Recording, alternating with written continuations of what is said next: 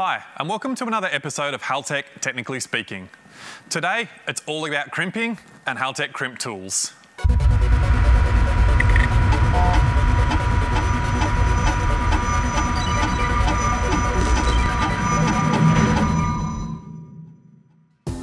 Now, the Haltech accessories have a whole bunch of different style plug and pin sets, ranging from the GM style connectors, which use a pull to seat style pin, which means that you have to put the wire through the connector, crimp the pin on, then pull it back to seat.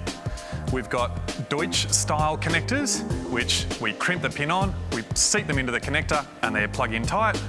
We've got the AMP style connector, which is used on the Haltech CAN connector, on the Haltech devices like the IO box, the wideband boxes. We've got the Bosch injector connectors, ECU pins, and of course, the map sensor pins. So now let's go through. We'll do a practical example of crimping each pin and how to seat them in their connector. Okay, so the first connector we're going to be speaking about is the GM pull to seat style connector. So what actually happens here is that we put our wire through the connector first, before stripping it. Then we're going to strip it, put our pin on, then pull it back to seat. Now, if we put a pin straight onto this wire before we put it through the connector, there's no way to get it through, so we've just crushed that pin and we just wasted it. We need to replace it.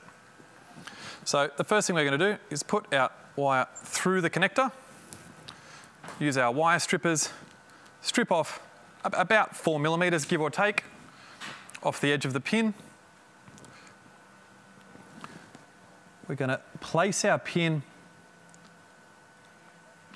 across a bit of stripped wire, remembering that the back side of the pin has actually got the wire relief. So that part here is going to hold onto the sheathing of the wire, whereas the front part or the crimped part of the pin is going to be holding into the material.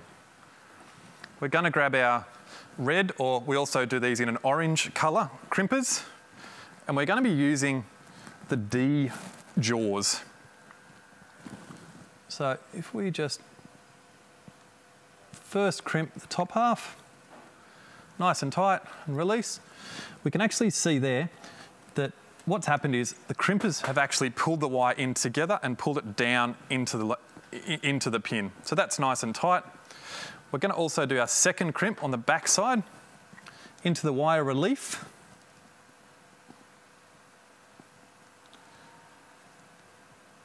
That's also going to crimp down nice and tight. So there we can see that's a properly executed crimp. Give it a bit of a tug, should be nice and tight.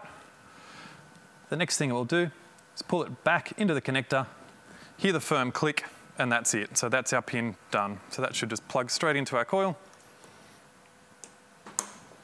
And we're ready to go on to the second sensor. So the second sensor we're going to be doing uses exactly the same pins. So all we're going to be doing is grabbing our air temp sensor connector. Notice as well that on the DEUTSCH connectors, the pin locations are actually marked on the connector. So I can see the A and the B. The signal for air temp is in the B, so we're just going to squeeze that signal wire through there. It's out the end.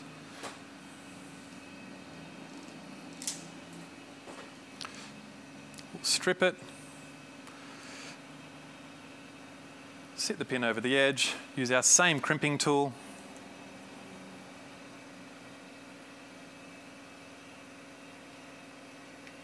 First crimp to grab the wire, nice and tight. Second crimp to grab the strain relief.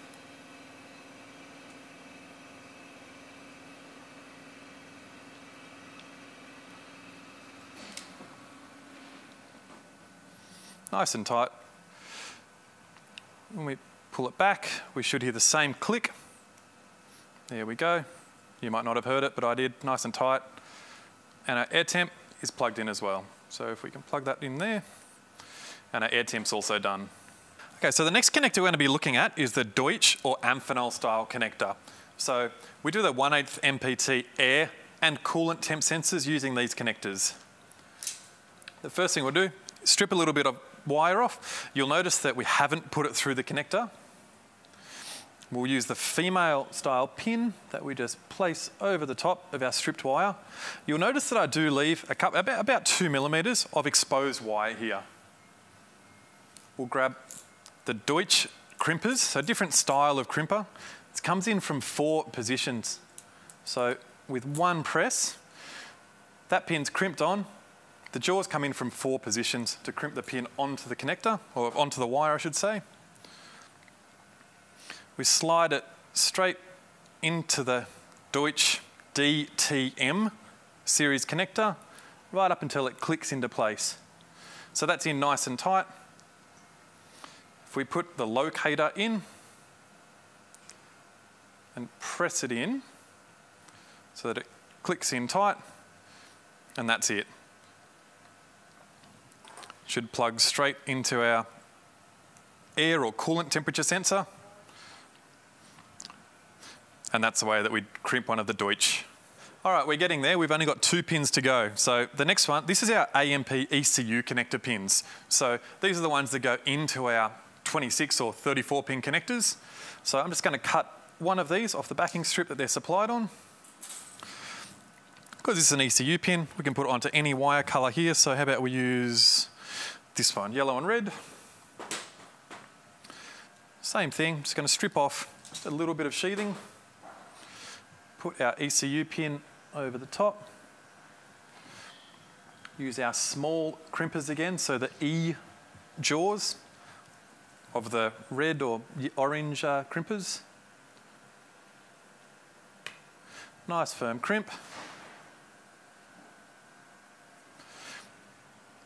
And there we have it. So that's perfect. So then we're just going to crimp the back jaws.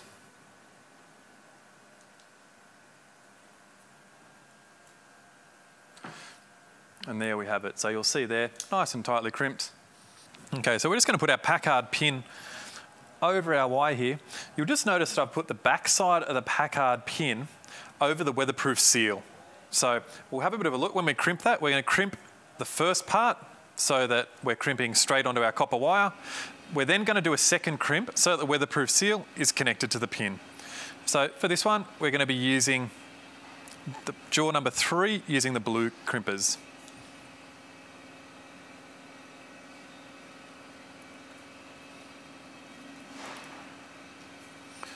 Nice and tight.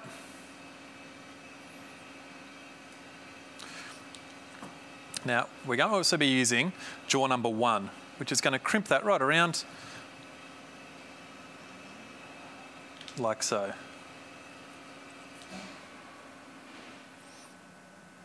There we go, a perfect crimp. So we'll plug that into the signal wire of our map sensor, and we're done.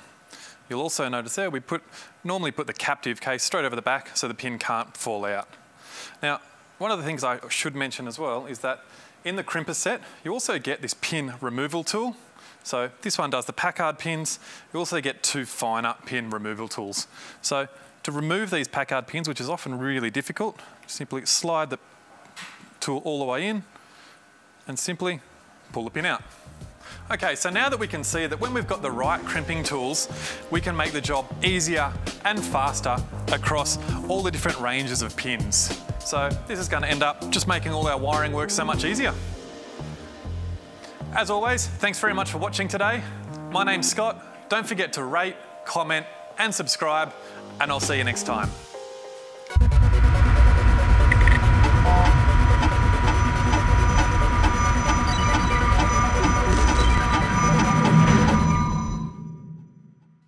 Just remember, if you've got a Haltech ECU or you're planning on buying a Haltech ECU or installing one in your car, remember to subscribe to the Haltech YouTube channel. We've got heaps of hot tips, heaps of tuning tips, heaps of installation guides, just so that you don't get left behind.